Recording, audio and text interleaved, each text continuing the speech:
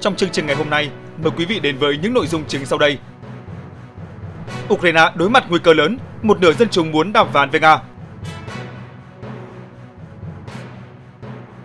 Chuyên gia nói Nga sẽ chuyển tên lửa cho bên thứ ba tấn công Mỹ. Đòn đáp trả cực mạnh của Nga nhằm răn đe Mỹ và Ukraine. Ngay bây giờ là nội dung chi tiết. Mời quý vị và các bạn cùng theo dõi.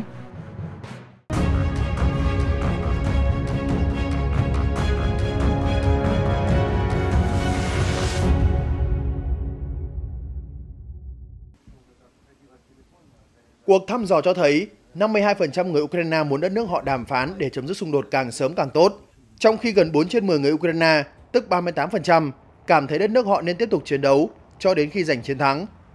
Cuộc thăm dò đánh dấu sự thay đổi so với thời điểm xung đột bắt đầu, khi 73% người Ukraine cho biết họ nên chiến đấu cho đến khi chiến thắng. Vào năm 2023, sự ủng hộ cho việc tiếp tục cuộc giao tranh như vậy đã giảm xuống còn 63%, so với 38% muốn đàm phán hòa bình, theo cuộc thăm dò. Golub cho biết, việc Tổng thống đắc cử Donald Trump trở lại Nhà Trắng có thể tạo ra sự bất ổn về viện trợ quân sự trong tương lai cho Ukraine, mặc dù Tổng thống Joe Biden gần đây đã cấp phép cho Ukraine tấn công vào lãnh thổ Nga bằng tên lửa tầm xa của Mỹ.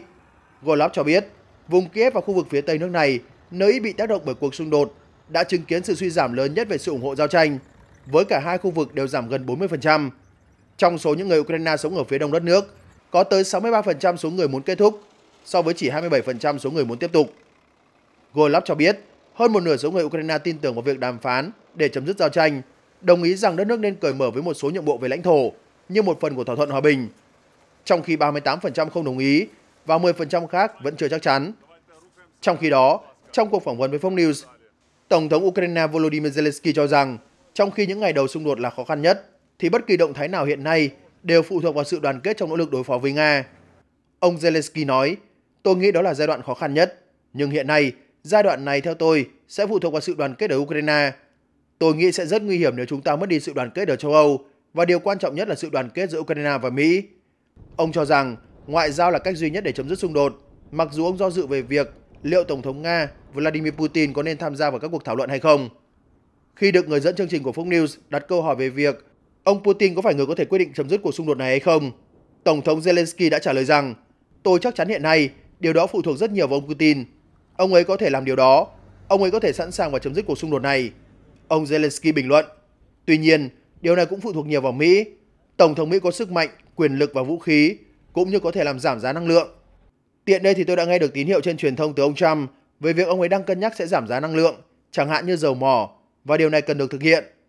Về việc liệu ông Donald Trump có thể gây ảnh hưởng với ông Putin để chấm dứt xung đột hay không, Tổng thống Ukraine Zelensky nhận định, điều này sẽ không đơn giản, và tôi nghĩ nếu xét tới các khả năng của Mỹ thì ông ấy có thể, bởi vì ông ấy mạnh hơn ông Putin, Mỹ mạnh hơn, nền kinh tế mạnh hơn, Mỹ có ảnh hưởng rất lớn.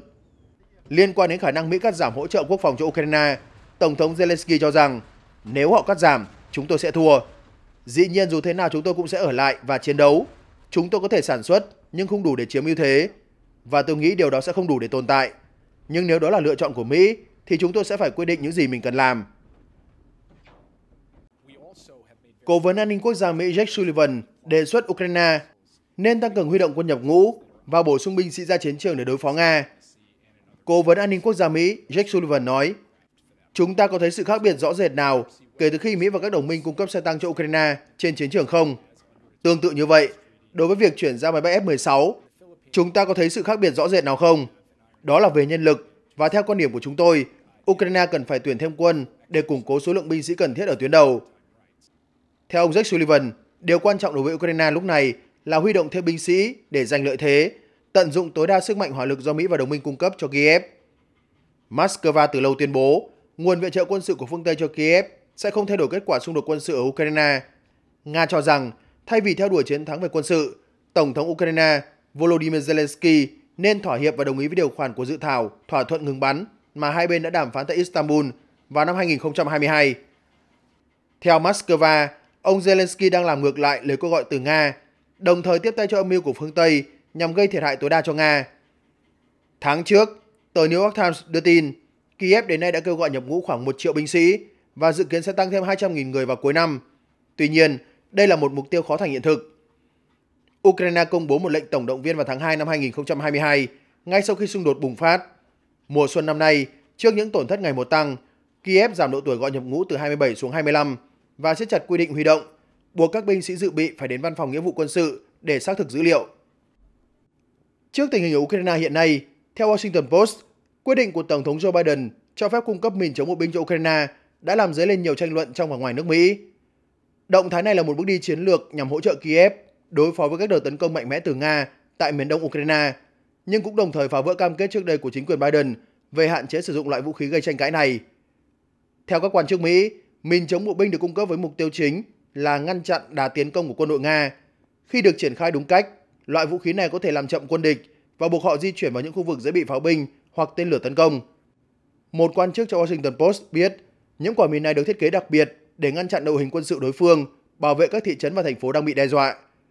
Quyết định chuyển giao mìn đánh dấu sự đảo ngược quan trọng trong chính sách của Tổng thống Joe Biden, bởi trước đó, trong chiến dịch tranh cử, ông từng chỉ trích mạnh mẽ chính quyền tiền nhiệm của ông Donald Trump vì nới lỏng các hạn chế đối với loại vũ khí này, gọi đó là liều lĩnh và không cần thiết.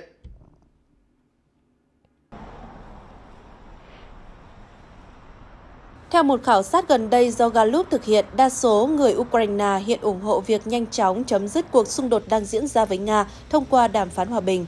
Trong báo cáo mới nhất vừa được công bố, cơ quan thăm dò ý kiến của Mỹ cho biết 52% số người được hỏi tin rằng Kiev nên theo đuổi các cuộc đàm phán hòa bình để chấm dứt chiến tranh càng sớm càng tốt. Điều này đánh dấu mức tăng đáng kể từ mức 27% vào năm 2023 và chỉ 22% vào năm 2022. Dữ liệu của Gallup phản ánh sự thay đổi lớn trong quan điểm của công chúng khi cuộc giao tranh kéo dài gây thiệt hại cho xã hội Ukraine. Báo cáo lưu ý, số lượng người Ukraine ủng hộ một giải pháp ngoại giao ngày càng tăng cho thấy sự mệt mỏi ngày càng thấy rõ với cuộc xung đột, đồng thời cho biết thêm rằng những lo ngại của người dân đang ngày càng ảnh hưởng đến ý kiến của họ. Gallup cho rằng việc người Ukraine đồng ý nhượng bộ lãnh thổ gia tăng là dấu hiệu cho thấy các ưu tiên đang thay đổi trong bối cảnh khó khăn ngày càng gia tăng và nghi ngờ về sự ủng hộ của quốc tế trong tương lai, đặc biệt là sau chiến thắng gần đây của Tổng thống đắc cử Mỹ Donald Trump và suy đoán về những thay đổi có thể xảy ra trong chính sách đối ngoại của Mỹ. Trong khi đó, trước thông tin Mỹ gỡ rào để Ukraine tấn công sâu vào lãnh thổ Nga, Chủ tịch Ủy ban Quốc phòng Duma quốc gia Andrei Katapolov cho biết lực lượng Nga sẽ thực hiện nhiệm vụ của hoạt động quân sự đặc biệt một cách chuyên sâu hơn sau khi Kiev được phép tấn công sâu vào Nga. Ông Katapolov nói, việc Ukraine tấn công vào Nga bằng tên lửa tầm xa ATACMS sẽ không thay đổi logic của các hoạt động quân sự ở Ukraine. Chính trị gia Nga tuyên bố, quân đội của chúng tôi sẽ tiếp tục thực hiện nhiệm vụ theo đúng các mục tiêu do Tổng tư lệnh tối cao của chúng tôi xác định. Hơn nữa, chúng tôi sẽ thực hiện điều này thậm chí còn mạnh mẽ và hiệu quả hơn vì chúng tôi không thể cho phép các cuộc tấn công như vậy vào các cơ sở của chúng tôi. Ông còn nói rằng với quyết định cho phép Ukraine tấn công tên lửa tầm xa vào Nga, Tổng thống Mỹ Joe Biden sẽ đóng sầm nắp quan tài của chính mình và kéo theo rất nhiều người khác nữa.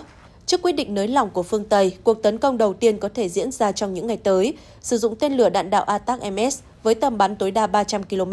Người phát ngôn Điện Kremlin Dmitry Peskov nói, nếu quyết định như vậy thực sự đã được đưa ra, nó chắc chắn sẽ dẫn tới vòng xoáy căng thẳng tiếp theo và cho thấy thực tế mới về sự tham gia của Mỹ trong xung đột.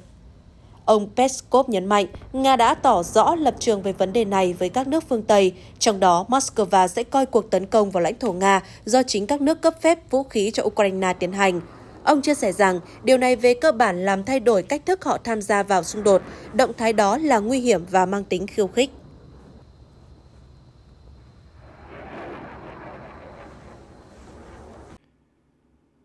Nhà báo và nhà hoạt động chính trị Mỹ Charlie Kirk cho biết trên mạng xã hội X rằng quyết định của Tổng thống Mỹ Joe Biden cho phép Kiev tấn công sâu vào trong lãnh thổ Nga bằng tên lửa của Mỹ đưa thế giới đến gần hơn với Thế chiến thứ ba và đòi hỏi phải suy nghĩ về hậu quả nếu Nga trả đũa, bao gồm cả việc Nga cung cấp tên lửa cho bên thứ ba tấn công Mỹ. Nhà báo này viết rằng ông Biden đang cố gắng bắt đầu một cuộc xung đột thế giới thứ ba. Điều này thật bất thường và hoàn toàn điên rồ. Hãy tưởng tượng nếu Nga cung cấp cho ai đó tên lửa để tấn công Mỹ. Tổng thống Nga Vladimir Putin trước đó đã thông qua sắc lệnh cập nhật học thuyết hạt nhân chiến thuật của Nga. Một số chuyên gia dự đoán động thái sửa đổi học thuyết hạt nhân chiến thuật của ông Putin mới chỉ là bước khởi đầu nhằm đáp trả hành động của Mỹ và đồng minh. Theo BBC, trong thời gian trước, nhà lãnh đạo Nga đã đưa ra một số manh mối về các lựa chọn trả đũa. Tuy nhiên, bên cạnh đó, cũng có một số tờ báo Nga hạ thấp mức độ nghiêm trọng của vấn đề. Ví dụ như tờ Investia gợi ý rằng Tổng thống đắc cử Mỹ Donald Trump có thể sửa đổi quyết định của ông Biden.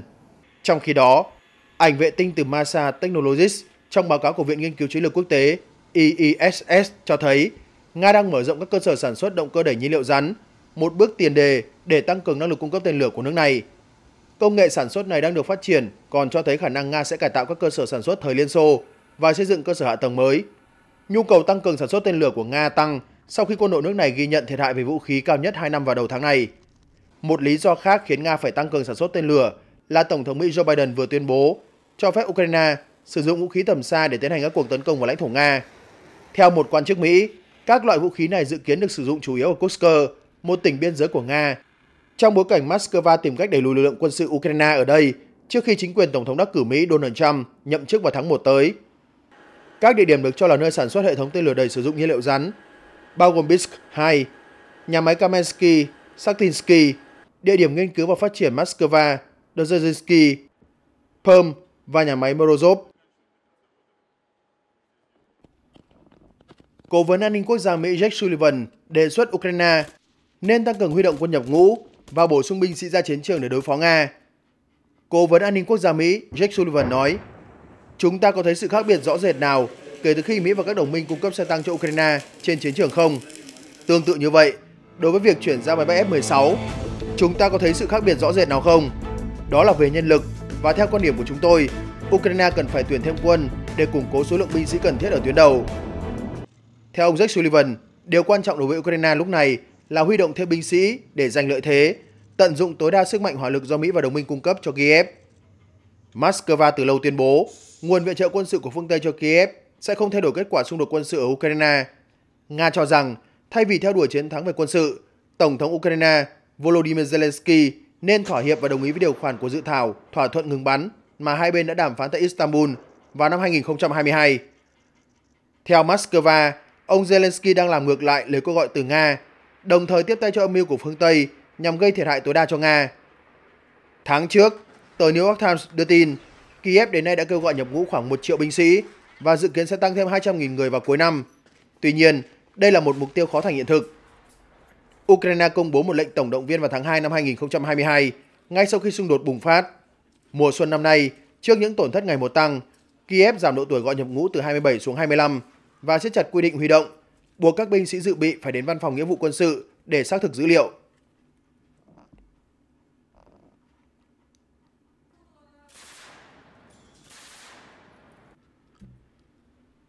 Theo Cục lãnh sự của Bộ Ngoại giao Mỹ, Đại sứ quán Mỹ tại Kiev, Ukraine đã nhận được thông tin rằng có thể xảy ra một cuộc không kích vào ngày 20 tháng 11 và sẽ đóng cửa.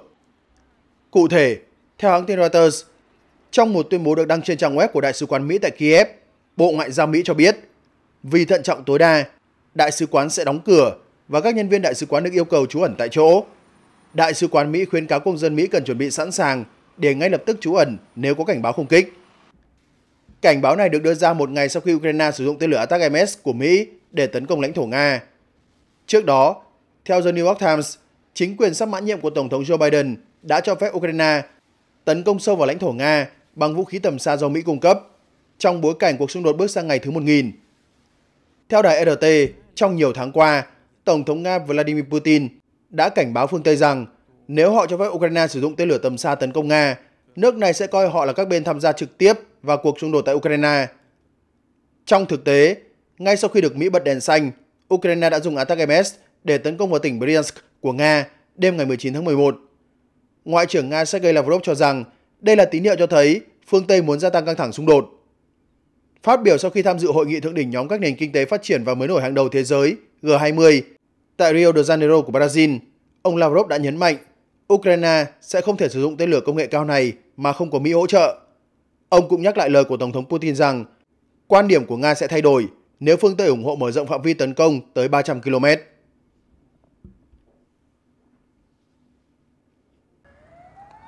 Kênh điện tín Ukraine Resident bình luận rằng cuộc tấn công kết hợp bằng tên lửa và máy bay không người lái vào cơ sở hạ tầng năng lượng của Ukraine đã trở thành một lời cảnh báo từ Liên bang Nga tới chính quyền Kiev về việc không thể chấp nhận các cuộc tấn công tên lửa của phương Tây vào sâu lãnh thổ Nga. Theo giới truyền thông Nga, trong cuộc tấn công tên lửa vào cơ sở hạ tầng năng lượng của Ukraine mới đây nhất, lực lượng hàng không vũ trụ Nga đã sử dụng tất cả các loại máy bay ném bom. điều chưa từng xảy ra trước đây, khi Nga rất ít sử dụng máy bay ném bom chiến lược, đồng thời nếu có sử dụng cũng sẽ rất hạn chế, theo các chuyên gia để nhằm dằn mặt Washington và Kiev. Theo nguồn tin của Resident, Điện Kremlin đã nhận được thông tin trước từ các cơ quan tình báo về việc chính quyền Biden đã cho phép các cuộc tấn công của Kiev và lãnh thổ Nga bằng tên lửa đạn đạo chiến thuật ATACMS. Theo nguồn thông tin này, thông qua Ả Rập Xê Út và Thổ Nhĩ Kỳ, Moscow đã cảnh báo Tổng thống Zelensky về hậu quả của việc tấn công vào lãnh thổ Nga, và để đảm bảo những lời nhắc nhở này có sức nặng răn đe cần thiết, một cuộc tấn công tên lửa đã được tiến hành. Trên thực tế, chúng tôi đã được cảnh báo rằng họ sẽ phá hủy toàn bộ hệ thống năng lượng, Resident viết, nhưng cũng thừa nhận rằng các cuộc tấn công của Nga vào ngành năng lượng Ukraine sẽ không trở thành yếu tố răn đe đối với Tổng thống Zelensky, người đã chính thức mãn nhiệm từ nửa cuối tháng 5 vừa qua. Theo đó, đòn đánh của Nga dù là gì cũng không phải là yếu tố quyết định đối với ông Zelensky. Bây giờ Văn phòng Tổng thống Ukraine đang quyết định làm thế nào để vượt qua cảnh báo của ông Donald Trump về gia tăng căng thẳng xung đột, nhưng cũng không gây tranh cãi với chính quyền Mỹ tương lai. Nguồn tin của Resident tự tin rằng người đứng đầu chính quyền Kiev chắc chắn sẽ ra lệnh tấn công đối phương bằng tên lửa của phương Tây ngay khi ông thống nhất được mục tiêu với Nhà Trắng và Lầu Năm Góc. Tuy nhiên, điều đó chính là yếu tố quyết định việc người dân Ukraine có mất điện hoàn toàn vào mùa đông hay không, bởi chắc chắn đòn tấn công đáp trả của Nga sẽ khốc liệt hơn nhiều so với khả năng của Ukraine. Tổng thống Ukraine Volodymyr Zelensky đã có bài phát biểu đáng chú ý tại Quốc hội nước này khi cuộc xung đột với Nga bước qua dấu mốc 1.000 ngày. Bài phát biểu tập trung vào những gì mà ông Zelensky mô tả là kế hoạch phục hồi dành cho Ukraine. Ông Zelensky nói, trong những thời khắc quyết định, và chúng sẽ đến vào năm sau, chúng ta không nên để bất kỳ ai trên thế giới nghi ngờ về khả năng phục hồi của Ukraine. Trong giai đoạn hiện tại của cuộc xung đột, chúng ta đang quyết định xem ai sẽ chiến thắng. Đoàn kết là điểm đầu tiên trong kế hoạch phục hồi của chúng ta. Theo ông Zelensky, Ukraine đã đạt được mức độ gần gũi cao nhất với Liên minh châu Âu, EU, và Tổ chức Hiệp ước Bắc Đại Tây Dương, NATO, kể từ khi giành được độc lập. Tất cả các nền tảng cần thiết trong quá trình đàm phán với EU đã được hình thành. Chúng ta phải thật năng động trong các cuộc đàm phán.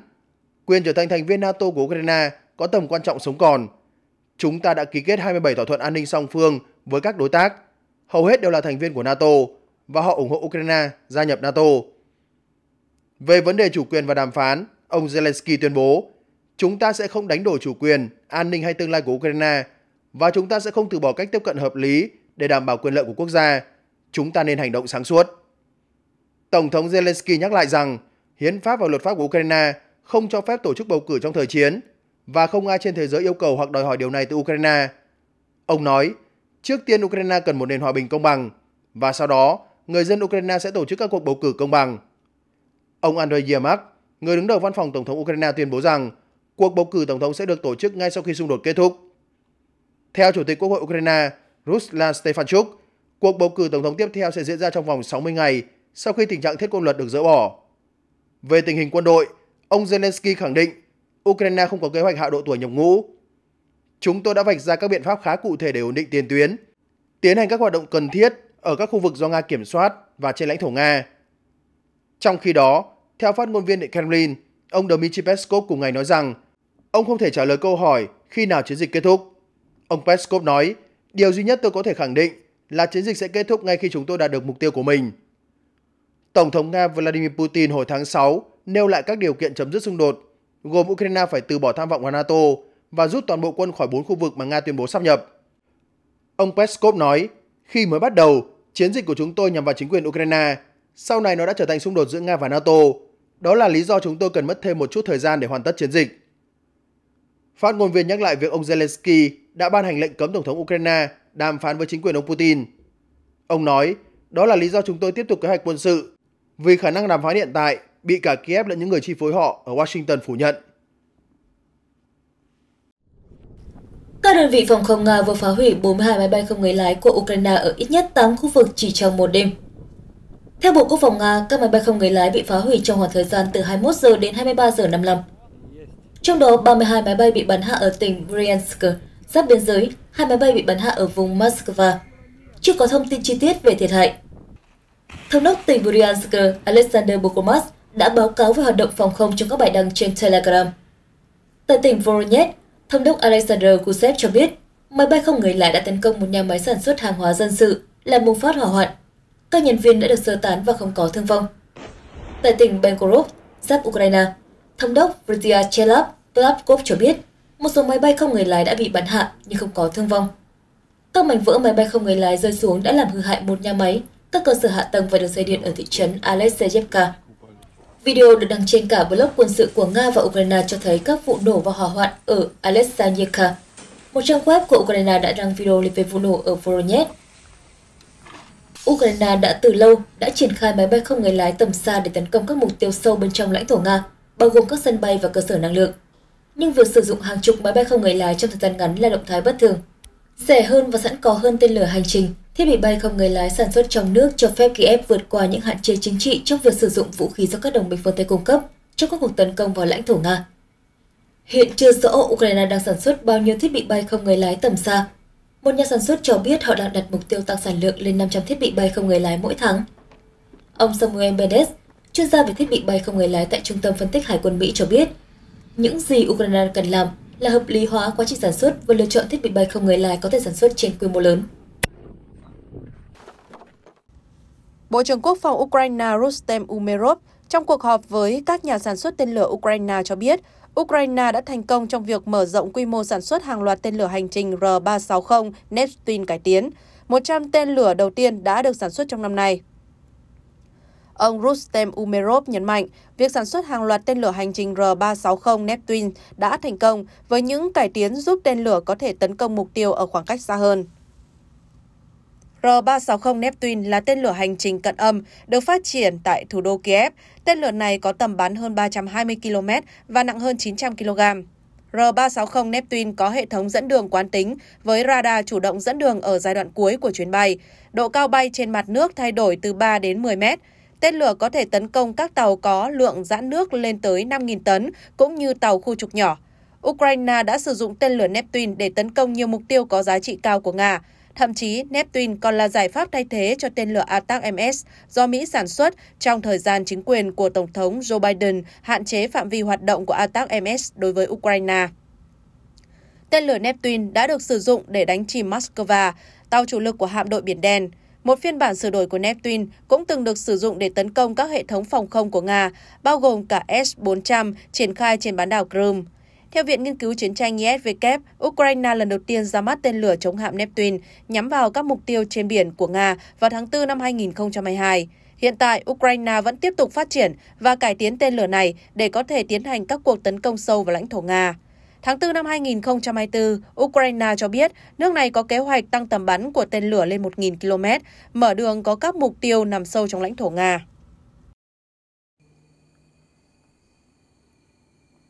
Hãng thông tấn RIA dẫn thông báo của Bộ Quốc phòng Nga cho biết, quân đội Moscow đã dội bom lượn từ các tiêm kích Su-34 vào các vị trí của Ukraine ở khu vực vùng Kursk.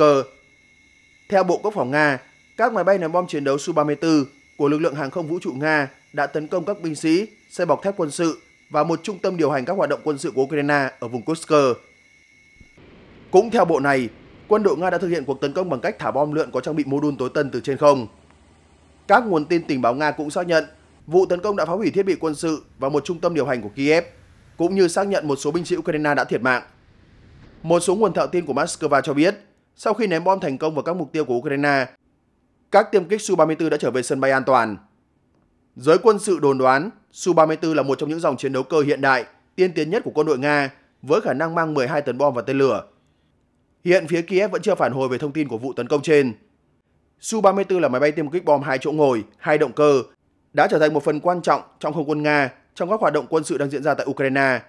Su-34 được thiết kế cho nhiều nhiệm vụ khác nhau, bao gồm các cuộc tấn công chính xác vào các mục tiêu trên mặt đất và yểm trợ hỏa lực tầm gần cho các lực lượng mặt đất.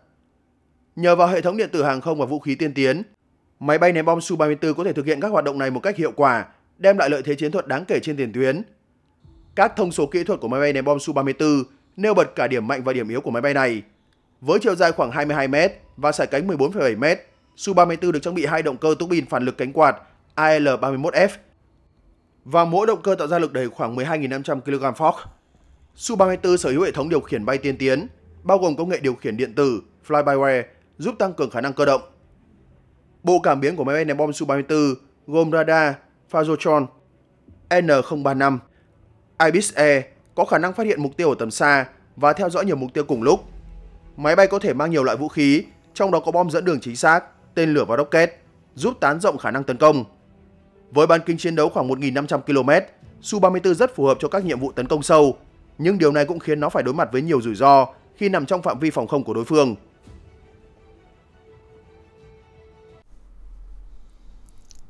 Ngày 19 tháng 11, Quỹ tiền tệ quốc tế IMF và chính quyền Ukraine đã đạt được thỏa thuận để hỗ trợ Ukraine khoảng 1,1 tỷ đô la Mỹ.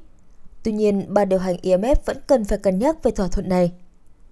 Trong một tuyên bố, IMF nêu rõ nếu được thông qua, thỏa thuận sẽ nâng tổng số tiền giải ngân cho Ukraine theo chương trình lên đến 9,8 tỷ đô la Mỹ. Ban điều hành dự kiến xem xét thỏa thuận trong những tuần tới. Theo IMF, chương trình hỗ trợ Ukraine vẫn đi đúng hướng dù xung đột Nga-Ukraine tiếp diễn và triển vọng vẫn không chắc chắn.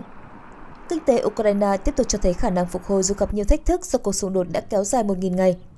Tuy nhiên, IMF cảnh báo rủi ro vẫn rất cao do không rõ về mức độ và thời gian xung đột tiếp diễn. Từ ngày 11 đến ngày 18 tháng 11, các nhân viên IMF đã có cuộc họp với giới chức Ukraine.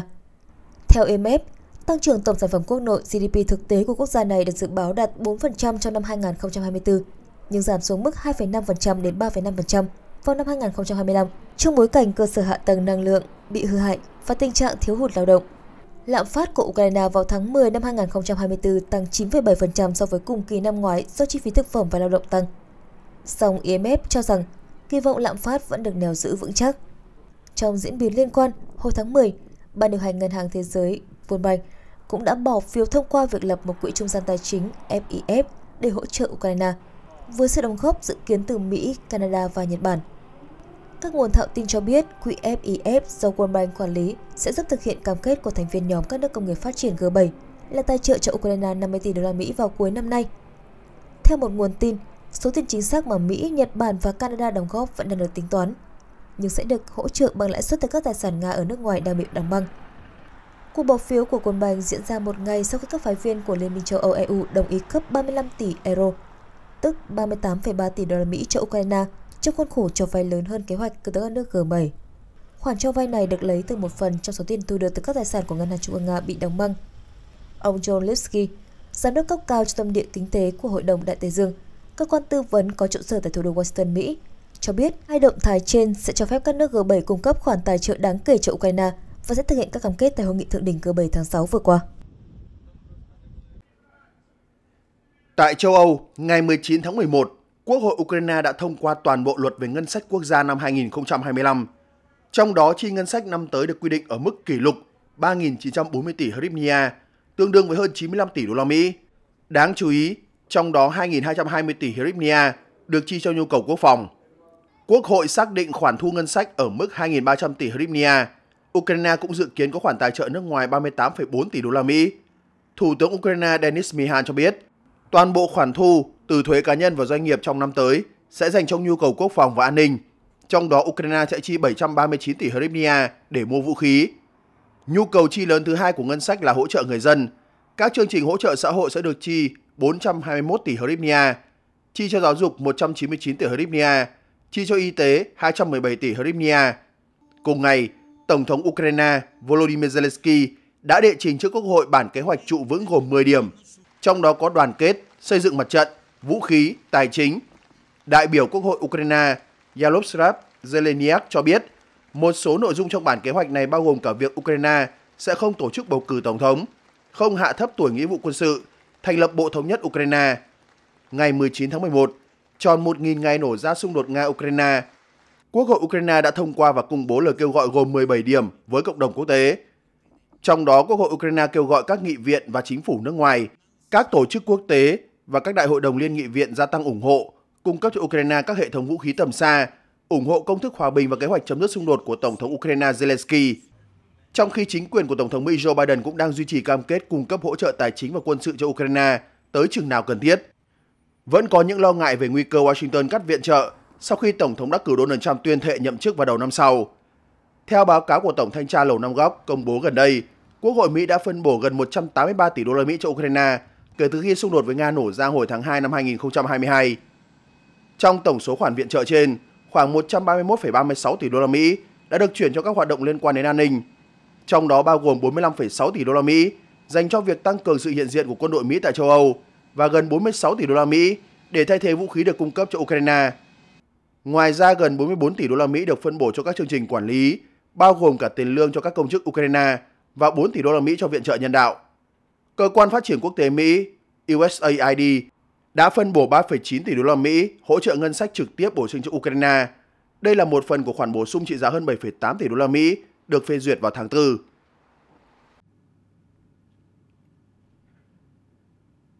Hãng thông tấn Yonhap dẫn lời một quan chức cấp cao tháp tùng Tổng thống Hàn Quốc Yoon Suk-yeol dự hội nghị thượng đỉnh G20 tại Brazil cho biết, Hàn Quốc đã được phía Mỹ thông báo trước về quyết định cho phép Ukraine sử dụng tên lửa tầm xa tấn công sang lãnh thổ Nga. Khi được hỏi về khả năng Hàn Quốc trực tiếp cung cấp vũ khí cho Ukraine, quan chức trên cho biết hiện không có cuộc thảo luận nào về vấn đề này, song lưu ý rằng Hàn Quốc và Mỹ có thể trao đổi vũ khí nếu cần thiết với tư cách là đồng minh của nhau. Quan chức trên cho hay, đây là vấn đề đòi hỏi phải xem xét và phối hợp cẩn thận giữa Tổ chức Hiệp ước Bắc Đại Tây Dương, NATO, Mỹ và các đồng minh gồm Hàn Quốc. Ngoài ra, theo trang tin United 24 Media, có liên kết với sáng kiến toàn cầu hỗ trợ tài chính cho Ukraine với tên gọi United 24 do Tổng thống Ukraine Volodymyr Zelensky khởi xướng. Mỹ đã thông báo cho Đức về quyết định cho phép Ukraine sử dụng tên lửa Attack-MS tấn công lãnh thổ Nga. Phó phát ngôn viên chính phủ Đức, ông Wolfgang Buchner đã xác nhận thông tin trên trong một cuộc họp báo ngày 18 tháng 11 tại Berlin, Đức. Ông Buchner lưu ý rằng quyết định của Mỹ không ảnh hưởng tới lập trường của Đức về việc từ chối cung cấp tên lửa Taurus cho Ukraine. Phát biểu trong chuyến thăm một nhà máy sản xuất trực thăng ở Bavaria, Bộ trưởng Bộ Quốc phòng Đức Boris Pistorius cũng khẳng định rằng hiện tại không có lý do gì để đưa ra quyết định khác. Thay vào đó, quân đội Đức có ý định cung cấp 4.000 máy bay không người lái, sử dụng hệ thống điều khiển được trí tuệ nhân tạo AI hỗ trợ. Bộ trưởng Bộ Quốc phòng Đức lập luận rằng việc chuyển giao tên lửa hành trình Taurus cho Ukraine sẽ không làm thay đổi đáng kể tình hình trên chiến trường. Bộ trưởng Pistorius nhấn mạnh, Taurus không phải là yếu tố thay đổi cục diện. Nhiệm vụ của chúng tôi khác hơn. Bây giờ chúng tôi phải đảm bảo rằng Ukraine tiếp tục nhận được nguồn viện trợ bền vững. Bộ Ngoại giao Đức nhấn mạnh, Đức không gửi vũ khí tầm xa nào cho Ukraine. Thủ tướng Đức Olaf Scholz đánh giá, việc cung cấp tên lửa Taurus cho quân đội Ukraine sẽ khiến Đức trở thành bên trực tiếp tham gia vào cuộc xung đột.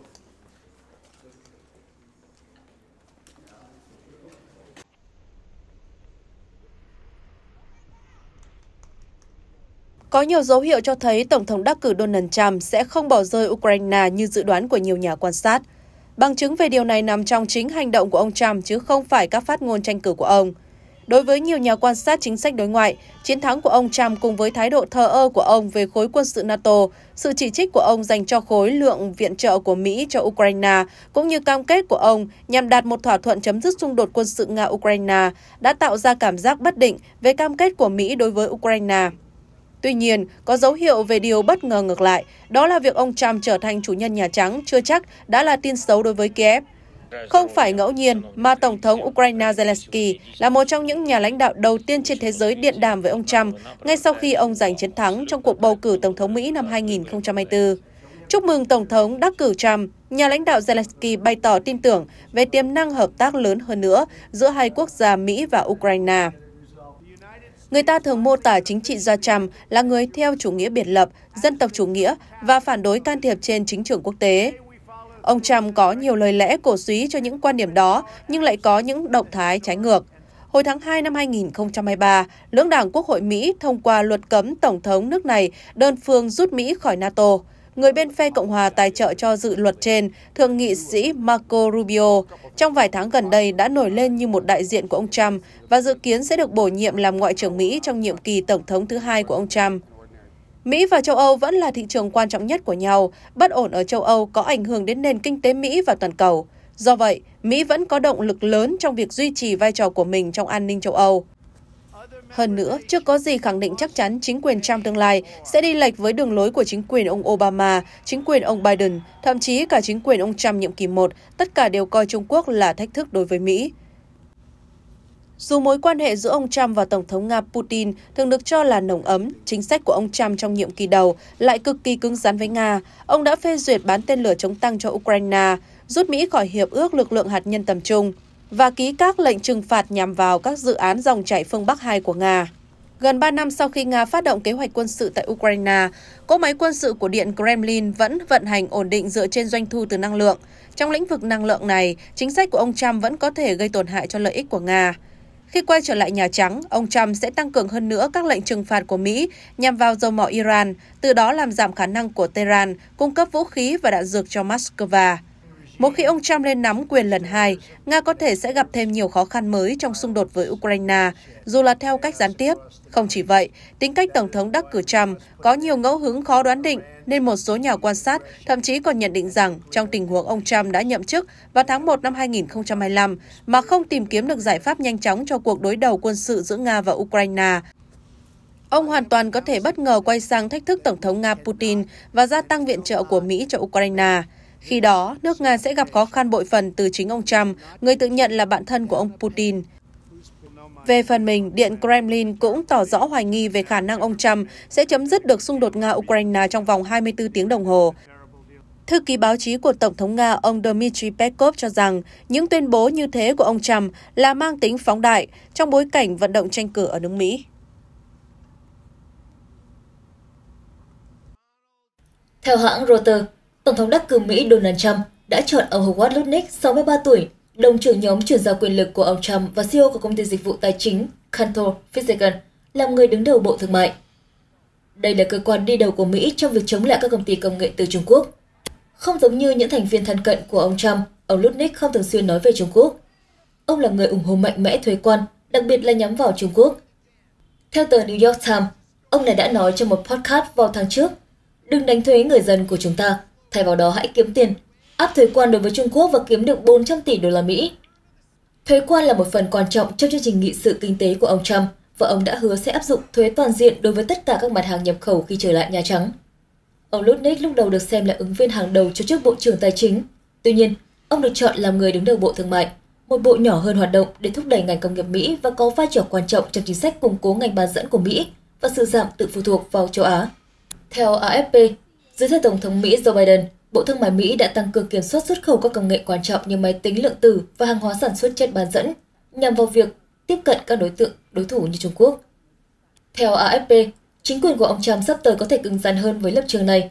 Ông Lutnick đã bày tỏ sự ủng hộ với mức thuế quan 60% đối với hàng hóa Trung Quốc, cùng với mức thuế quan 10% đối với tất cả hàng nhập khẩu. Cả hai mức thuế này đều nằm trong các đề xuất mà ông Trump đã đưa ra. Ông Lutnick trước đây cũng than phiền về việc mất việc làm trong ngành sản xuất tại Mỹ và chuyển sang Trung Quốc. Ông Lutnick đã đổ lỗi cho Trung Quốc là nguồn cung cấp fentanyl tại Mỹ. Fentanyl là một loại thuốc giảm đau gây nghiện mạnh hơn heroin 50 lần và mạnh hơn morphine 100 lần, được chế tạo dễ dàng với nguyên liệu rẻ tiền và dễ buôn lậu. Ông Lutnick cáo buộc Trung Quốc đã tấn công nước Mỹ từ bên trong. Hiện chưa có thông tin về phản ứng của Trung Quốc về cáo buộc của ông Lutnick.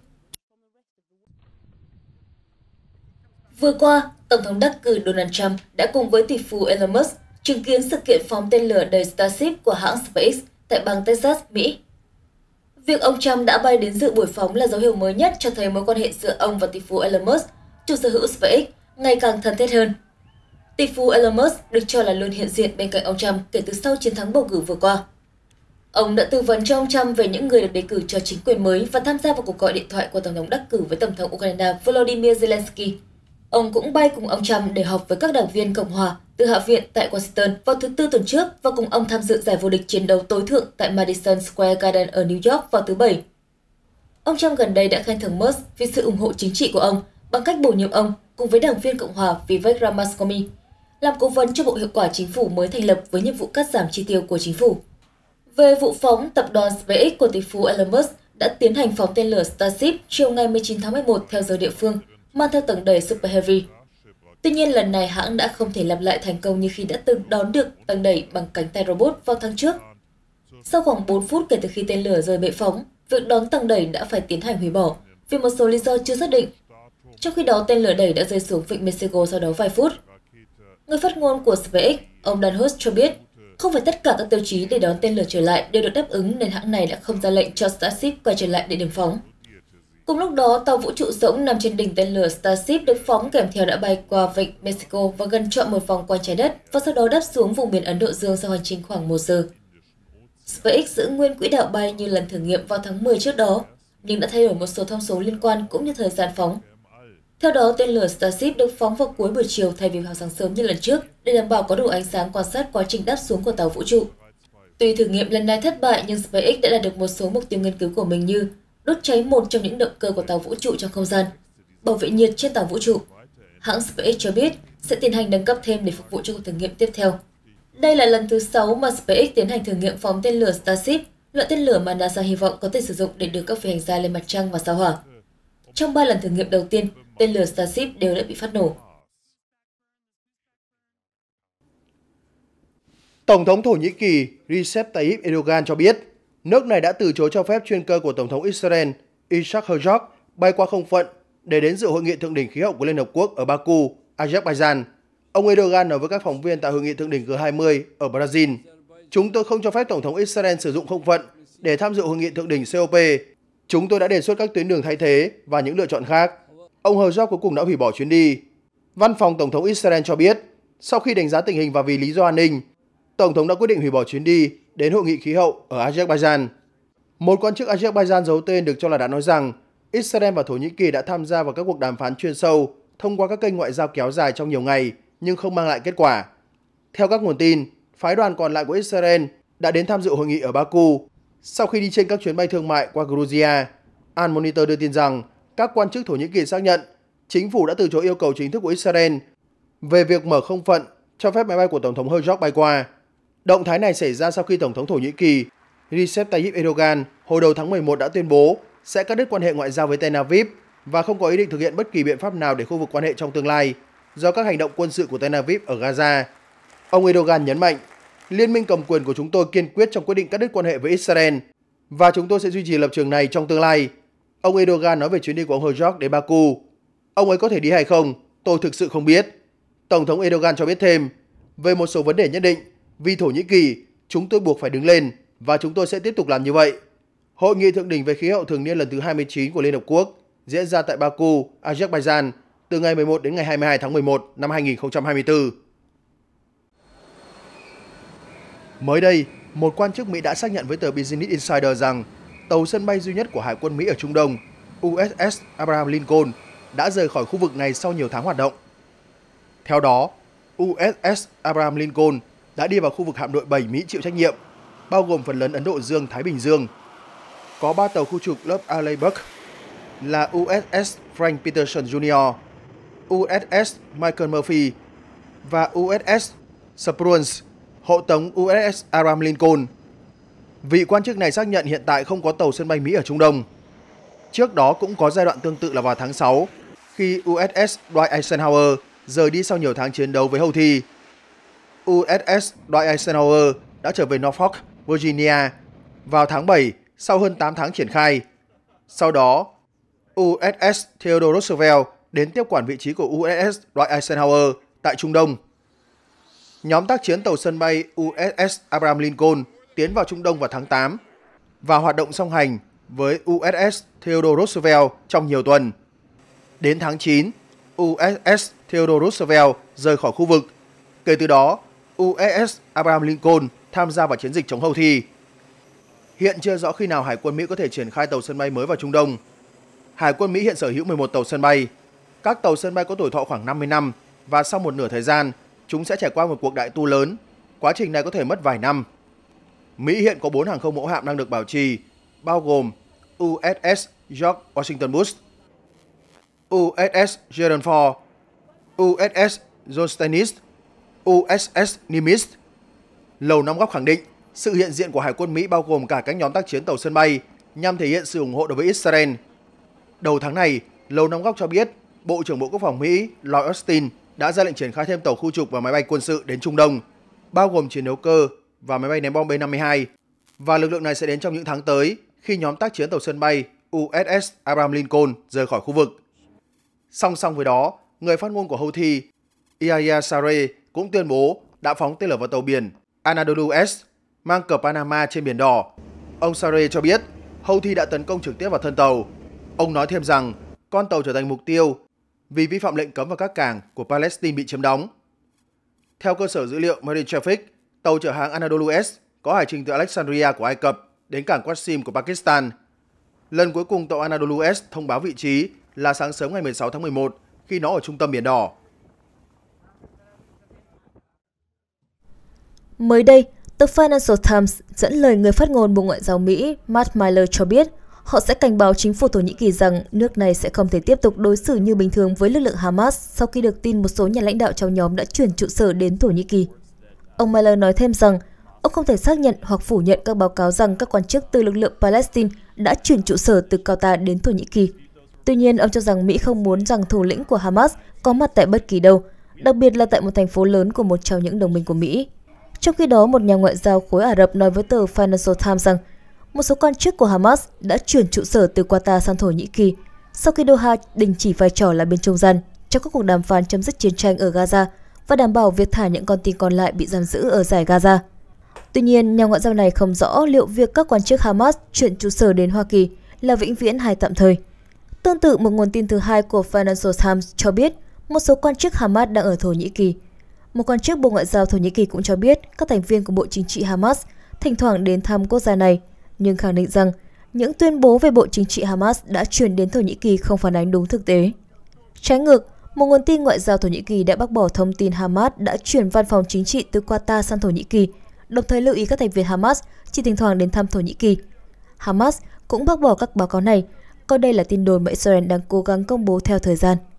Qatar đã trở thành nơi đặt văn phòng chính trị của Hamas kể từ năm 2012 và là một trong những bên hòa giải chính cùng với Hoa Kỳ và Ai Cập, làm trung gian trong một thỏa thuận đảm bảo việc thả các con tin Israel và lệnh ngừng bắn vĩnh viễn để chấm dứt cuộc xung đột kéo dài hơn một năm vừa qua ở Gaza.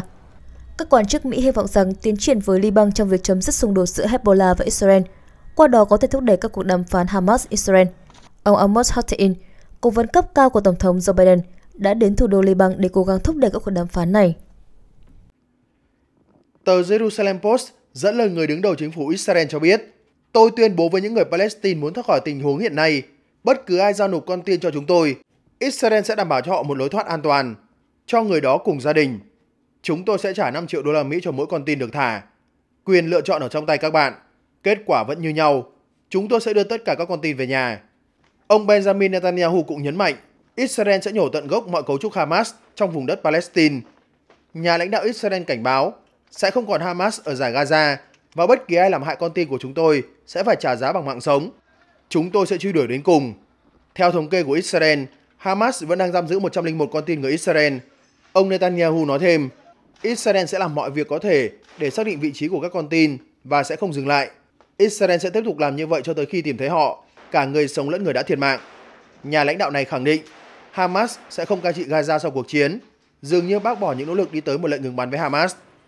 Thủ tướng Israel tuyên bố như vậy sau khi tới thăm hành lang Netzarim, một vành đai chạy dọc theo chiều rộng của giải Gaza, nơi quân đội Israel đã đào hào suốt nhiều tháng qua nhằm kiểm soát lối vào giữa hai nửa phía Bắc và Nam của giải đất ven biển này. Chuyến thăm Gaza của ông Netanyahu diễn ra khi Israel đang tấn công Bắc Gaza để tiêu diệt lực lượng Hamas và trong bối cảnh có những cảnh báo nghiêm trọng về tình trạng của các con tin Israel bị nhóm quân Palestine giam giữ sau khi họ bị bắt hồi tháng 10 năm 2023. Tổng thống Mỹ Joe Biden mới đây cũng đã kêu gọi các nhà lãnh đạo, nhóm các nền kinh tế phát triển và mới nổi hàng đầu thế giới G20 gia tăng áp lực lên Hamas để buộc nhóm Hồi giáo vũ trang này ngừng bắn với Israel. Lời kêu gọi trên được đưa ra khi ông Biden tuyên bố sẽ tiếp tục thúc đẩy đạt được một thỏa thuận trong những tuần cuối cùng trước khi ông Donald Trump của Đảng Cộng Hòa quay trở lại Nhà Trắng. Trong bài phát biểu khai mạc hội nghị thượng đỉnh G20 tại Rio de Janeiro, Brazil, Tổng thống Biden đã đề nghị gia tăng áp lực lên Hamas, đồng thời ông nhắc lại lời kêu gọi Israel hạn chế thương vong cho dân thường trong cuộc xung đột ở giải Gaza. Ông khẳng định Washington sẽ tiếp tục thúc đẩy để đẩy nhanh một thỏa thuận ngừng bắn, đảm bảo an ninh cho Israel và đưa các con tin trở về nhà, đồng thời chấm dứt những đau thương mà người dân và trẻ em Palestine đang phải gánh chịu. Mặc dù Tổng thống Mỹ Biden kiên định ủng hộ Israel trong khi khuyến cáo nước này kiềm chế trong hơn một năm qua, nhưng vẫn chưa rõ chính sách của Mỹ sẽ như thế nào sau khi ông Donald Trump nhậm chức vào ngày 20 tháng 1 năm 2025. Theo hãng tin Reuters, mới đây, Thượng viện Mỹ dự kiến sẽ bỏ phiếu vào ngày 20 tháng 11 về các nghị quyết ngăn bán vũ khí cho Israel. Đây là các nghị quyết đã được một số nhà lập pháp Mỹ ủng hộ vì họ cho rằng Israel đang cản trở các chuyến hàng viện trợ mà người dân Palestine ở giải Gaza rất cần giữa xung đột Israel-Hamas. Hiện nay, phần lớn trong số 2,3 triệu người ở giải Gaza đã phải di rời. Các quan chức y tế ở Gaza cho biết hơn 43.922 người Palestine đã thiệt mạng trong các cuộc tấn công kéo dài 13 tháng qua của Israel. Thượng nghị sĩ Bernie Sanders là người thúc đẩy cái gọi là những nghị quyết phản đối chung JRD hồi tháng 9. Gần đây, ông thông báo sẽ đưa chúng ra Thượng viện để bỏ phiếu trong tuần này. Hãng tin Reuters nhận định sự ủng hộ mạnh mẽ của cả các nghị sĩ Đảng Cộng Hòa và Đảng Dân Chủ dành cho Israel hiện nay không đồng nghĩa các nghị quyết này có thể sẽ không được thông qua. Tuy nhiên, những người ủng hộ các nghị quyết hy vọng chúng sẽ khuyến khích chính phủ Israel và chính quyền Tổng thống Mỹ Joe Biden hành động nhiều hơn để bảo vệ dân thường ở giải Gaza. Hai trong số các nghị quyết đề xuất chặn thương vụ bán đạn súng cối 120mm và đạn tấn công trực tiếp chung. JDMS, một nghị quyết thứ ba đề xuất chặn thương vụ bán đạn xe tăng cho Israel.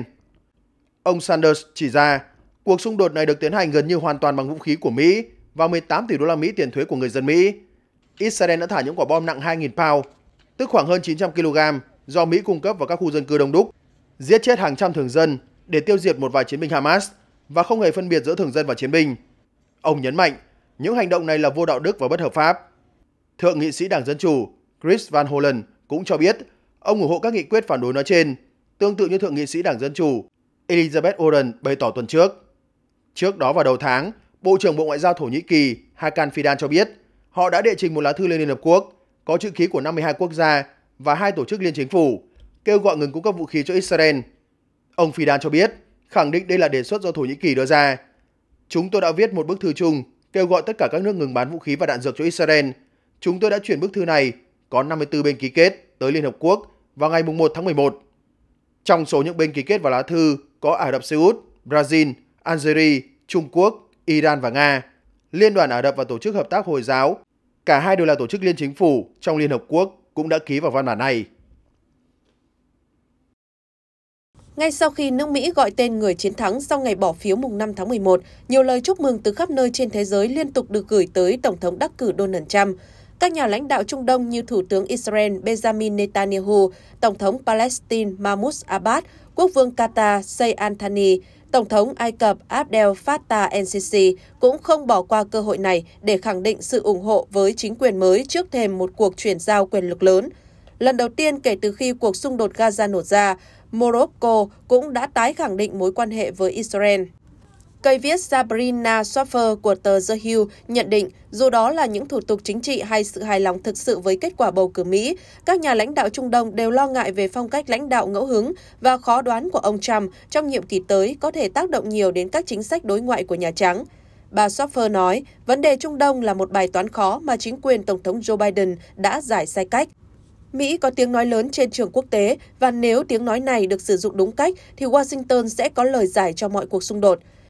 Trong nhiệm kỳ Tổng thống đầu tiên, ông Trump đã chuyển đại sứ quán Mỹ đến Jerusalem, rút khỏi thỏa thuận hạt nhân với Iran và công nhận cao nguyên Golan là lãnh thổ của Israel. Tổng thống đắc cử cũng ký một sắc lệnh hành pháp năm 2019 về chống lại chủ nghĩa bài Do Thái, mở rộng các biện pháp bảo vệ theo đạo luật 6 đối với các hành vi bài Do Thái theo định nghĩa của Liên minh tưởng niệm Holocaust của quốc tế. Trong nhiệm kỳ tiếp theo, ông Trump cam kết xóa bỏ quyền công nhận các trường đại học không giải quyết được vấn đề bài Do Thái và tuyên bố sẽ trục xuất những người không phải công dân tham gia các cuộc biểu tình ủng hộ Hamas bất hợp pháp. Tổng thống đắc cử cũng nhắc đến khả năng cắt giảm tài trợ cho cơ quan cứu trợ và công trình của Liên Hợp Quốc dành cho người tị nạn Palestine ở Cận Đông tại Liên Hợp Quốc. Trong bối cảnh một số nhân viên của cơ quan này bị Israel cáo buộc có liên quan đến vụ tấn công của Hamas vào ngày 7 tháng 10. Về phía Iran, tờ Wall Street Journal trước đó đưa tin, bất chấp thù địch lẫn nhau, Washington và Tehran vẫn có thể đạt được thỏa thuận ngoại giao trong nhiệm kỳ Tổng thống thứ hai của Donald Trump. Tuy nhiên, các nguồn tin của tờ báo này không loại trừ khả năng ông Trump sẽ tăng cường đáng kể áp lực trừng phạt đối với Iran, hạn chế xuất khẩu dầu mỏ của nước này. Mỹ cũng có thể tranh thủ xu hướng hợp tác đang lên, điển hình là việc UAE và Israel thiết lập quan hệ ngoại giao, khuyến khích thêm nhiều quốc gia Ả Rập hòa giải với Israel. Thực tế là sau thỏa thuận lịch sử mà UAE và Israel đạt được và với những động thái thúc đẩy tích cực của Mỹ, Bahrain là quốc gia tiếp theo đồng ý thiết lập quan hệ ngoại giao với Israel. Với tư cách là nhà lãnh đạo của một trong những cường quốc trên thế giới, ông Trump đang đứng trước cơ hội lớn để chứng minh rằng sự lựa chọn của các cử tri Mỹ sẽ mang lại cho cả Trung Đông và Washington. Vẫn tồn tại nhiều khúc mắc mà người Mỹ chưa hẳn đã đồng tình với ông Trump. Tuy nhiên, chính sách đối ngoại phải là ưu tiên trong nhiệm kỳ Tổng thống tiếp theo để đảm bảo trật tự toàn cầu. Bà Schaffer nói thêm rằng, trong bối cảnh hiện nay, nhiều người Mỹ, đặc biệt là người Mỹ gốc Do Thái, phải nhận ra rằng hòa bình thông qua sức mạnh là cách tốt nhất để tiến về phía trước. Nếu đi theo hướng này, chính sách đối ngoại của ông Trump rất có thể sẽ phát huy hiệu quả trong bối cảnh tình hình thế giới có nhiều biến động như hiện nay. Tổ hợp phòng không SAMP-TNG nâng cấp của Pháp sẽ mang tới khả năng đánh chặn tên lửa siêu thanh tương tự KH-47M2 Kinza. Theo giới chuyên gia, tính hiệu quả của tổ hợp phòng không Patriot trong việc chống lại tên lửa siêu thanh Kinza trên chiến trường Ukraine là không rõ ràng. Ngay cả khi thực sự bắn hạ được Kinza, thì hiệu quả của Patriot trong việc chống lại dao găm Nga chỉ vào khoảng 25%. Cụ thể, để đánh chặn mục tiêu như vậy, cần phải phóng toàn bộ 32 tên lửa có sẵn trên bệ phóng. Dự báo các cuộc xung đột trong tương lai sẽ chứng kiến việc sử dụng vũ khí diệu thanh ngày càng nhiều hơn. Bởi vậy, việc phát triển phương tiện đánh chặn mới là tối cần thiết.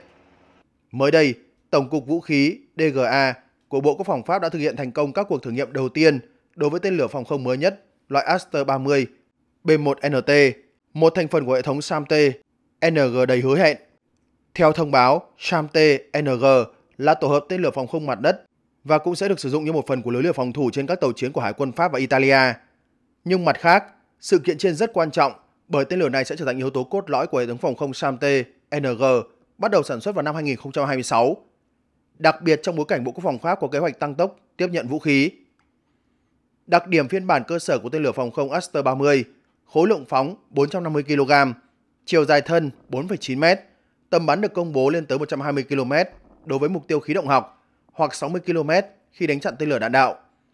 Trong khi đó, đối với hệ thống tên lửa phòng không SAM-T-NG đầy hứa hẹn, giới quan sát cho rằng tổ hợp này sẽ có cự ly phát hiện mục tiêu trên không lên đến 350 km và tầm tấn công không dưới 150 km. Đồng thời, danh sách các mục tiêu có thể bắn hạ phải bao gồm tên lửa đạn đạo có tầm bắn lên đến 600 km. Đặc biệt hơn, Bộ Quốc phòng Pháp đã công khai tuyên bố rằng tổ hợp SAM-T-NG được tạo ra nhằm bắn hạ cả KH-47M2 Kinza của Nga. Theo kế hoạch, các cuộc thử nghiệm hỏa lực đầu tiên của hệ thống SAM-T-NG sẽ diễn ra vào tháng 10 năm sau. Đến năm 2030, lực lượng vũ trang Pháp sẽ nhận được 8 tổ hợp như vậy và thêm 4 tổ hợp nữa vào năm 2034. Bản thân người Pháp khẳng định rằng công việc nghiên cứu SAM-T-NG chỉ bắt đầu vào năm 2023. Tổ hợp này phải giữ lại tất cả những ưu điểm của tổ hợp tiền nhiệm với tên gọi SAM-T. Bên cạnh đó, phiên bản mới nổi bật nhờ khả năng hoạt động tốt trong điều kiện đối phương sử dụng thiết bị tác chiến điện tử với mật độ dày đặc và cả những cuộc tấn công mạng. Đây rõ ràng là một vũ khí cực kỳ hứa hẹn. Các quốc gia và công ty liên quan vừa cho hay, 2 tuyến cáp quang biển với chức năng truyền thông xuyên biển Baltic vừa bị đứt, làm dấy lên nghi ngờ về hành động phá hoại. Theo Reuters, dẫn thông tin từ công ty an ninh mạng và viễn thông Cinia do chính phủ Phần Lan kiểm soát, tuyến cáp 1.200 km kết nối Helsinki của Phần Lan với cảng Rostock của Đức dừng hoạt động vào lúc 2 giờ ngày 18 tháng 11 theo giờ GMT, tức 9 giờ tại Việt Nam. Ngoài ra, theo công ty Telia Lietuva ở Litva, tuyến cáp Internet dài 218 km kết nối Litva và đảo Gotland của Thụy Điển cũng bị ngắt vào khoảng 8 giờ ngày 17 tháng 11 theo giờ GMT. Phần Lan và Đức cho biết trong một tuyên bố chung rằng họ rất quan ngại về tuyến cáp ngầm bị đứt và đang điều tra một sự cố vốn ngay lập tức làm dấy lên nghi ngờ về thiệt hại cố ý. An ninh của châu Âu đang bị đe dọa bởi cuộc xung đột của Nga với Ukraine và chiến tranh hỗn hợp của các tác nhân độc hại, tuyên bố chung cho biết, nhưng không nêu tên các tác nhân. Theo ông Samuli Bergström, người đứng đầu Trung tâm An ninh mạng tại Cơ quan Giao thông và Truyền thông Phần Lan, Traficom, lưu lượng truy cập Internet của Phần Lan đang được định tuyến dọc theo các tuyến cáp dữ liệu khác. Ông Bergström trả lời đài truyền hình, sự cố đứt cáp thỉnh thoảng vẫn xảy ra và có thể có nhiều lý do khác nhau. Ví dụ, chúng dễ bị ảnh hưởng bởi thời tiết và hư hỏng do vận chuyển. Cơ quan An ninh và Tình báo Phần Lan SUPO cho biết còn quá sớm để đánh giá nguyên nhân. Lưu ý rằng có khoảng 200 vụ cáp ngầm bị đứt trên toàn thế giới mỗi năm. Một phát ngôn viên của SUPO chỉ ra, nguyên nhân phổ biến nhất là do hoạt động của con người, chẳng hạn như đánh bắt cá hoặc neo đậu tàu.